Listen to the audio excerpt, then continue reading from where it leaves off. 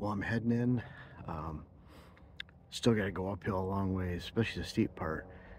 It's always like a 35-40 minute walk in, depending on which way I go. I'm going through the non-deer side where I blow my scent into. So definitely the best approach for the afternoon, kind of the opposite in the morning. I'll actually go out the other way in the afternoon, evening, but looking for the big 8, the big 9, or lowrider. Well, I made it into the stand. It's about a 45-minute hike in, so pretty high up here, but it's worth it. I have the Waterhole right down there.